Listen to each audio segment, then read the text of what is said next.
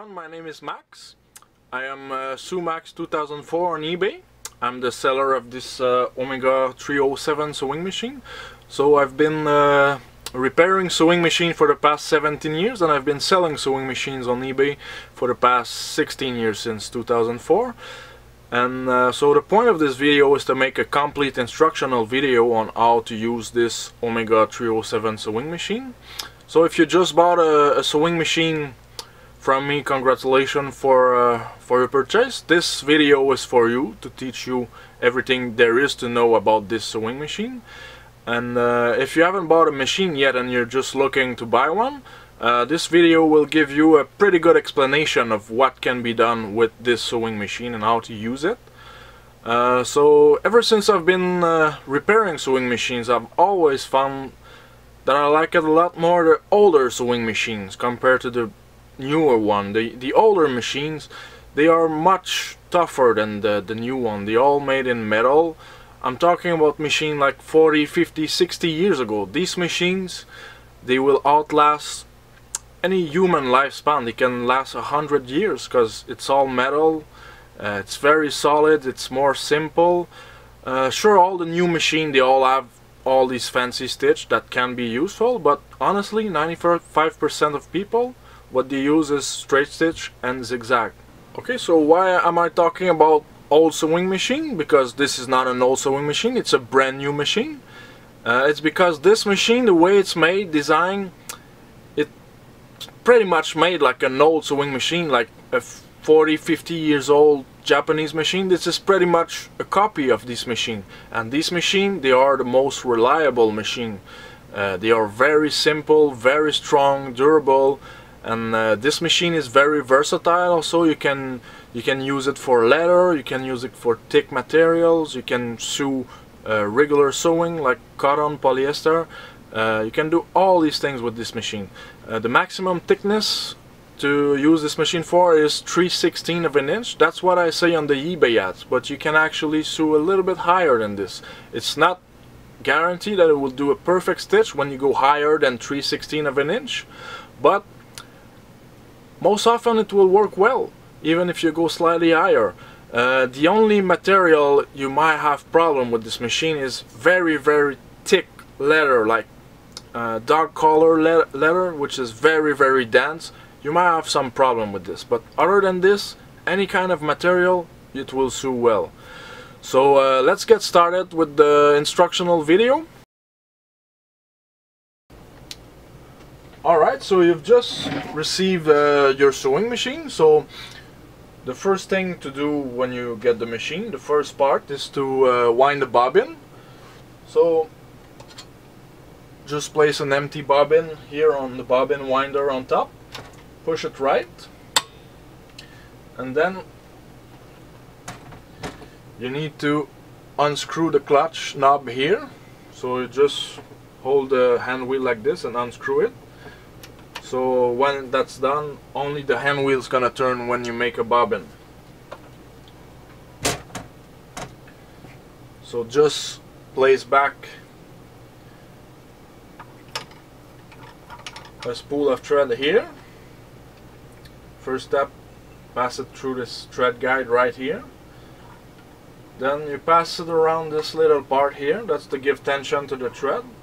And then just insert it in one of the hole of the bobbin. Once it's done, you can press on the pedal and you keep the thread here. And keep a finger here to prevent the bobbin from jumping. And while holding this, the thread will break and it will just make the bobbin and then stop automatically after.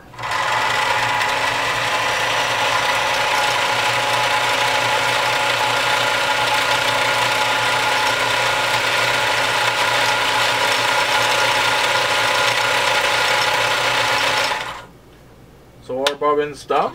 Just cut the thread, and once it's done, just tight back the clutch knob and you're done. Alright, so I've just did my bobbin, so now I just have to place it in the bobbin case and place back the bobbin case in the machine. So there's two sides you can put the bobbin in, but there's a good side and a wrong side. The good side is when the bobbin turns clockwise when it's in the bobbin case, and the wrong side is when it turns counterclockwise. So you need to insert it so that the bobbin will turn clockwise, and that will prevent the bobbin from ever jumping and causing some little trouble while you're sewing. If you ever place it in the wrong side, the machine will still work, but the bobbin might be jumping once in a while and creating you some little problems. So I'm gonna place it here, just drop the bobbin in, and now see, I'm turning on a thread, and you can see it's turning clockwise. So that's the good side you have to place the bobbin. So after this, just place the thread in the little crack here. You can block the bobbin with the finger and just pull on the thread so the thread comes out here. Once it's done, there's a little door on the bobbin case, little handle, so you just pull it and you grab it like that. So while you hand it with the handle, it's not gonna fall. It prevents it from falling. So this little pin here has to go up. I'm gonna lift the machine so you can see how I'm inserting it. And there's like a little hole here, and that's where the pin has to go. So you just push it to maximum, and then you let go of the little handle, and then it's placed. And if the bobbin case ever gets out, that means it was not pushed completely to the bottom. So when it's well placed, it will never get out.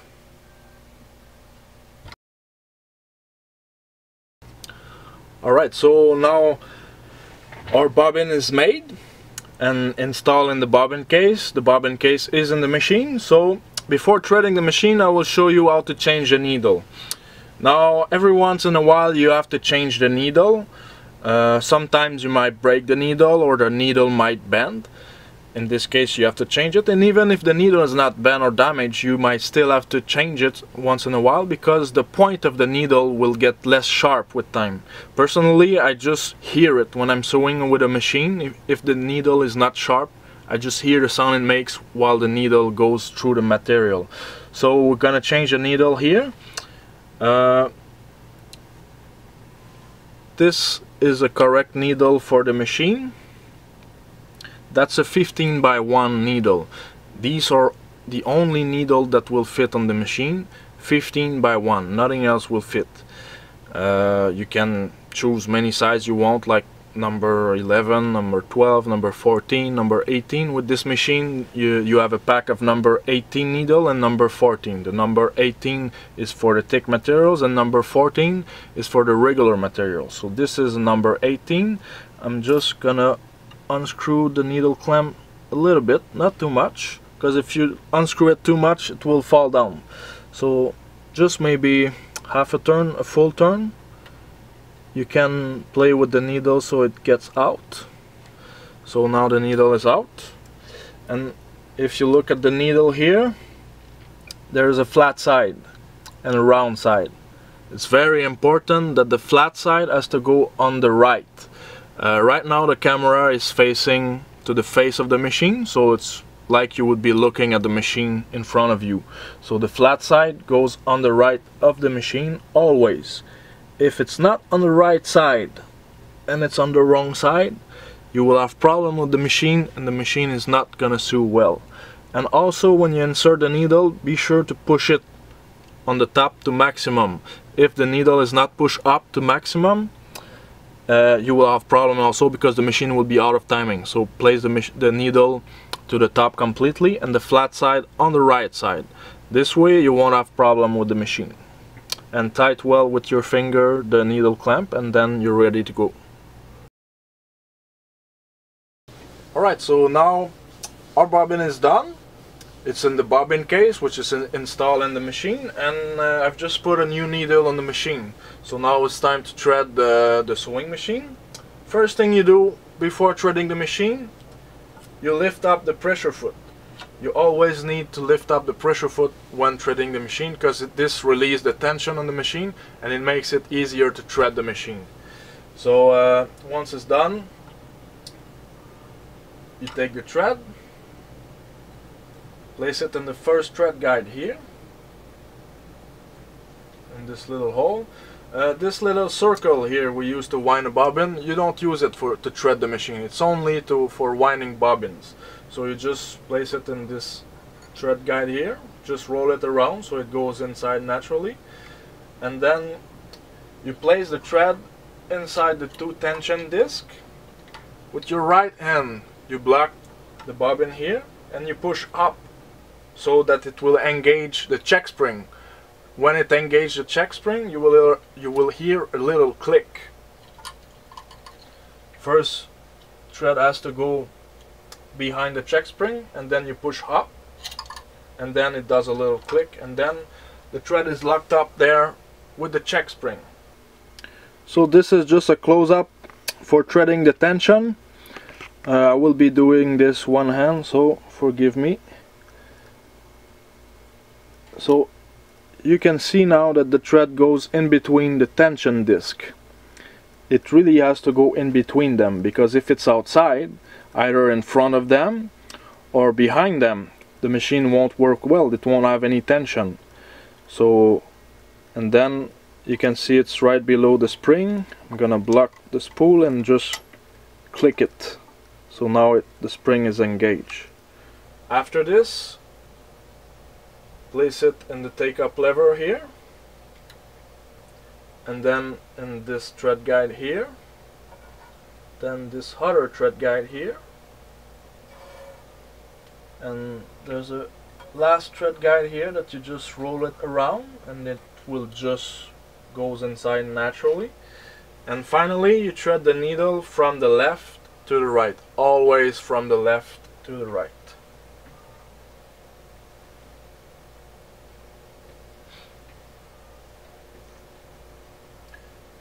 So you take your thread, place it below the pressure foot and behind, and then with your left hand you can hold the thread and you make a complete turn with the hand wheel with your right hand. And whenever you turn the hand wheel, always turn the hand wheel towards yourself, not the other side, because a sewing machine only works in one direction. It doesn't work in the other direction. So always turn towards yourself. That is counterclockwise. So turn slowly counterclockwise, and you stop when the needle is completely at its highest position. So right now it's at its highest position, so we have picked up the thread. So you just push it up and you see the bottom thread right here. So you take the bottom thread and you take both threads, put them back underneath the pressure foot and behind, and try to leave like about 6 inch at least of thread, because if it's too short it won't sew well. So just leave about 6 inch of length, put them back, and now you're ready to sew. Alright, so here's the few adjustments of the machine. The most important one is the tension here. Normal tension is between 4 and 6. The tension required can be different on different kind of material. Like thicker material will require a higher tension, and thinner material will require lesser tension. Here are a few tension problems. In this case the tension is set too high. So this is the top part of the fabric, and you can see that the stitch on top does not look good. On the bottom part it does look good, however. Another explanation for this might be maybe the bobbin case tension is not threaded. So either the top tension is set too high and you need to lower it, or the bobbin case little tension is not threaded and you need to thread it. So that could be either explanation for this.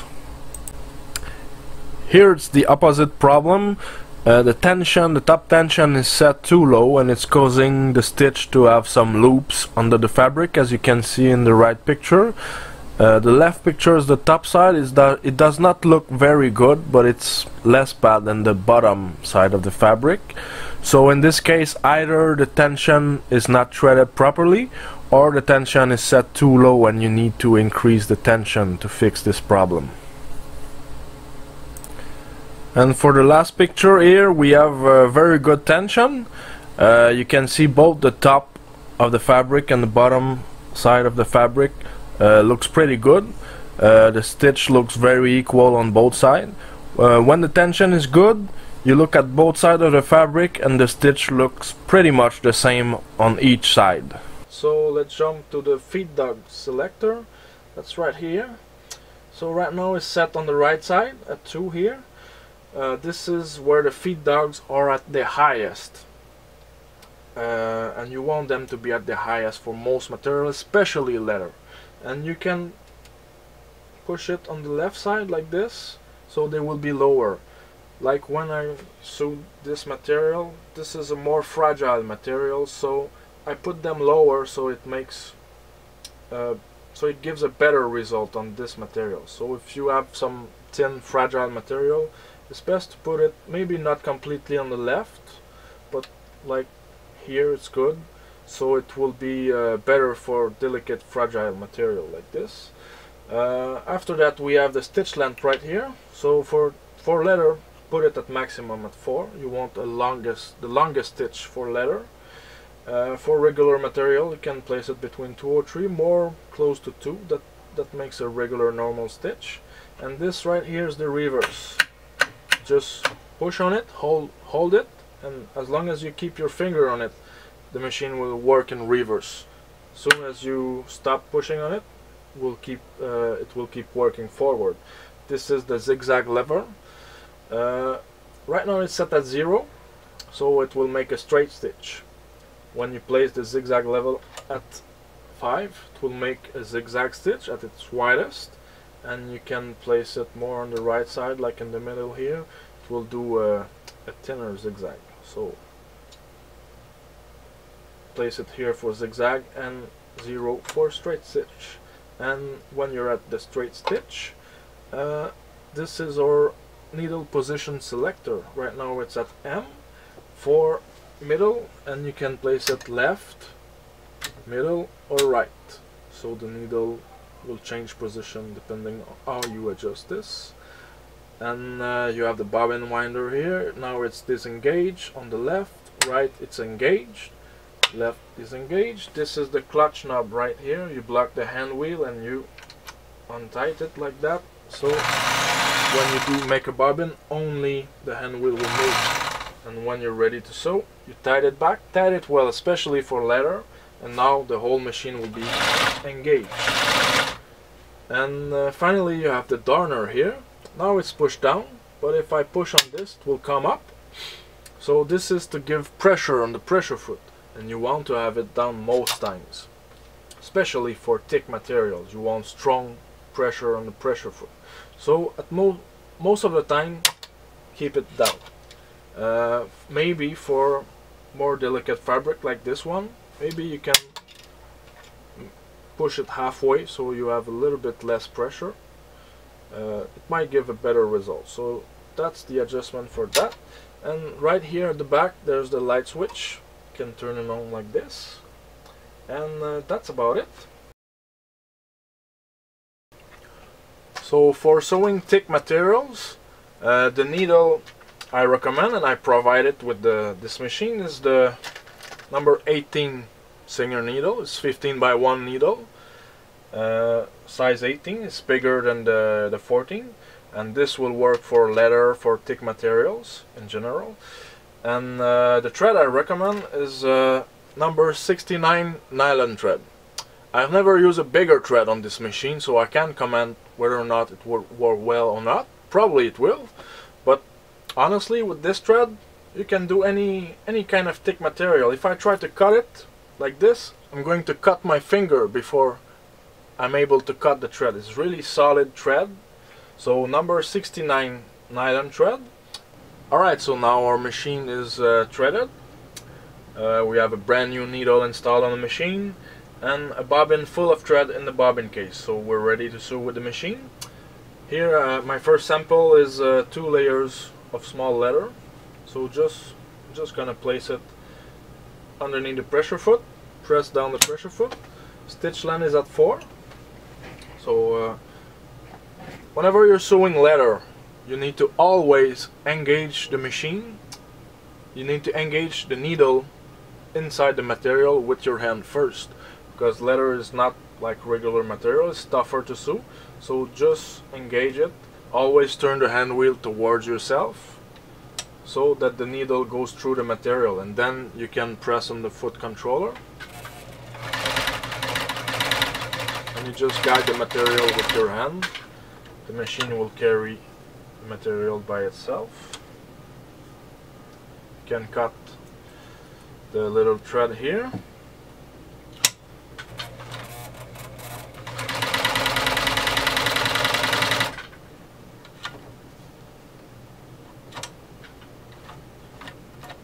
Engage the needle and go with electricity, just like that. So it's pretty easy to sew this sample. Let's try a thicker sample. So here I have 3 layers of a little bit thicker leather.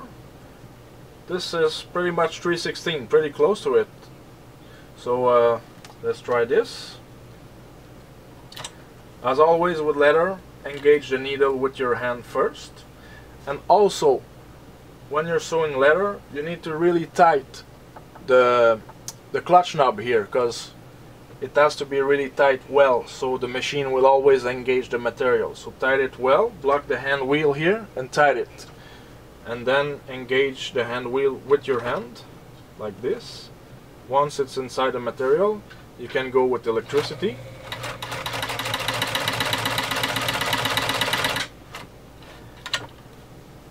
And when you sew that thick, you need to press all the way down on the foot controller. You cannot really sew at slow speed for this thickness. The machine will not engage it. So press all the way down. If you want to sew at a slower speed, what I recommend doing is to have your hand on the hand wheel always, and then you can start it with your hand in the beginning, or just engage the needle first and start it, and you can use your hand as a brake. It's totally safe. There's nowhere your hand can get caught in the hand wheel, so keep your hand there, use it as a brake, and the machine will go slower because your hand is there. But you need to press all the way down on the pressure foot when sewing that thick. See, I'm sewing slower now using my hand. So this way it's easier for you. If I remove my hand, it goes faster. So yeah, even that thickness, it's fairly easy to sew it. That's very thick. Most sewing machines, they won't do that.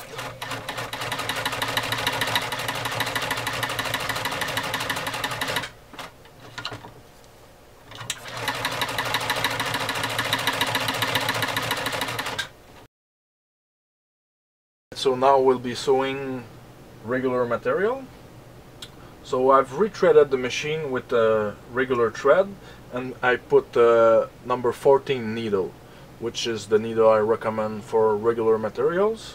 So now I'm ready to sew. Just gonna place my cotton fabric here. Whenever you're sewing leather, place the stitch length at maximum at 4, and when you're sewing regular material, place it between 2 and 3. That's a pretty normal stitch. And now we're ready to go. And here you don't really need to engage the needle manually like you would be doing for leather, and it's much easier to control the speed of the machine. You can sew at a lower speed. You don't have to go all the way down on the foot controller for regular material.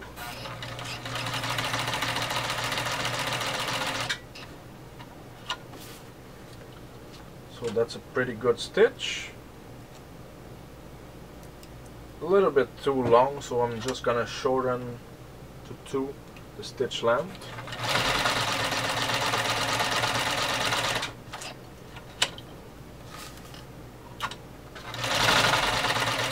There we go. Alright, now still testing the machine for regular material. I'm gonna try it on some stretch fabric. This is extensible, so this kind of material can be hard to sew for many sewing machines. Many sewing machines will skip stitches on these materials. However, this machine, it handles them pretty well and doesn't skip stitch on them. So let's try it.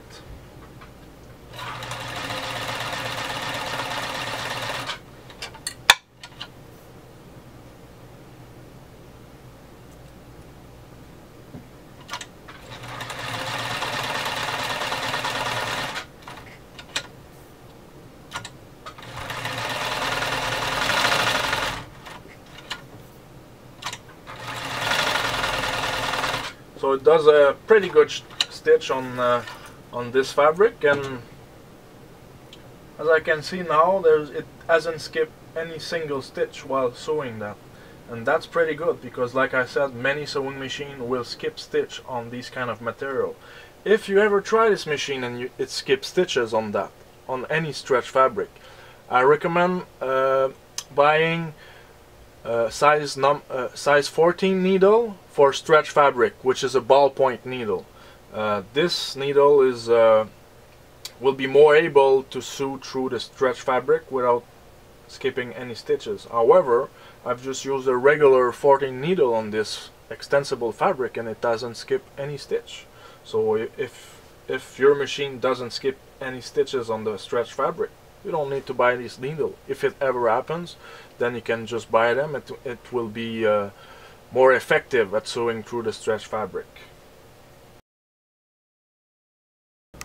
Alright, so now I will be sewing a zipper with the machine, with the zipper foot.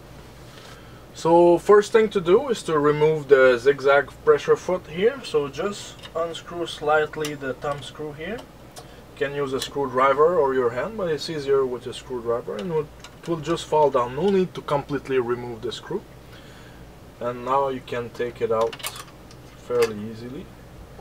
And you just install the zipper foot at its place. And screw back the thumb screw. Place the thread behind the foot like with the zigzag foot. And now on the zipper foot you have an orange screw in the back. That's to adjust the zipper foot. So now I just unscrewed it a little bit, and now I can swing it back and forth like this. So right now I want it to be on the left side, so I place it left, I screw it a little bit, not completely, and then you can just take the needle down a little bit to see where the needle is gonna go. So right there it's perfect. So now I can tie it back, so the needle will come in this little hole here and it won't break on the zipper foot. So now we're ready to sew. Okay, so now our zipper foot is installed. The needle goes on the left of the zipper foot, and that is to sew the right side of the zipper foot. So the whole point of the zipper foot is that you will be able to press on the material and the zipper very close to the zipper line in the middle, just like that. And now I'm ready to sew. So I'm sewing right now very close to the zipper here. So go slowly while sewing the zipper. You don't want to go too fast, and try to go as straight as possible.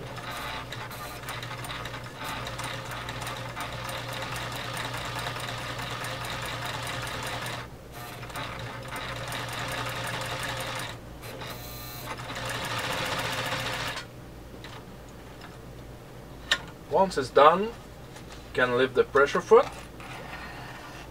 cut the thread, and then you just have to adjust the zipper foot so that the needle goes on the right side, and then you sew the other side.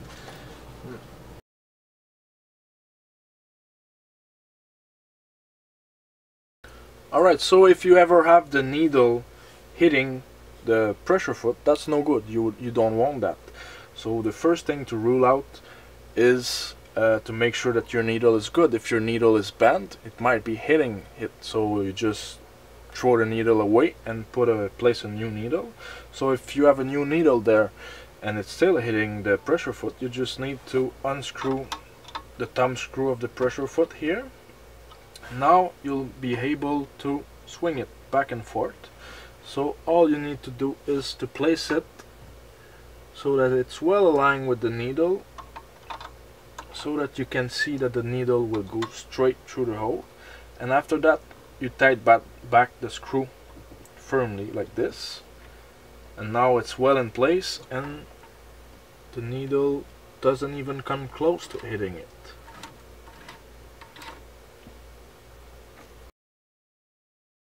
So here's how to adjust the motor belt tension here. Having proper tension is very important for the machine to work well. Now every machine I sell, I check the tension of the motor belt before I ship it. So your machine, when you will receive it, you won't have any problem with that. Will be all good. However, after some use, the motor belt will probably stretch and then it might get a little bit loose. So here's how to adjust it. You need an adjustable wrench, because this screw here, the motor screw, is pretty tight. So you just need to unscrew it a little bit. First with the wrench.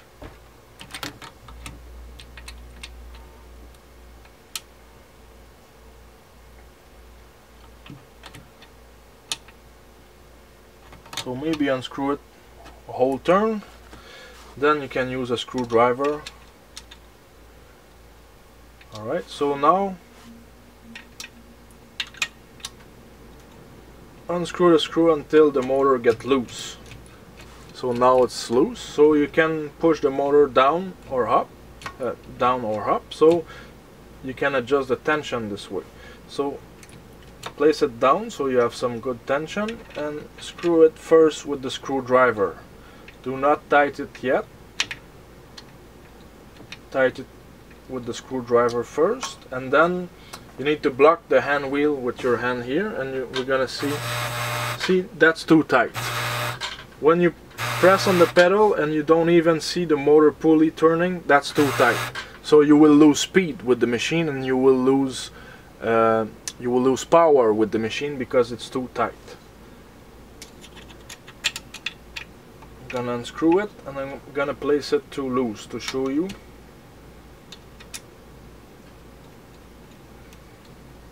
So same thing, hold it. That's actually almost good. So I'm gonna place it more loose for you to see what it's like.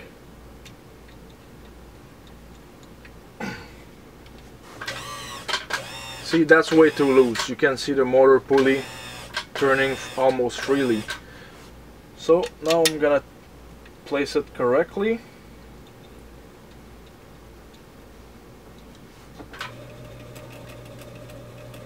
That's good. When you see the motor pulley turning slowly, that's good. That's what you want.